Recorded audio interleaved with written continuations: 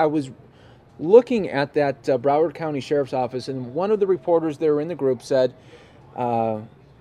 is this terrorism? And it doesn't matter who it was, what religion they are, what they were thinking, what they did, that's an act of terror. Right. The definition of a terror is instilling fear. Yes.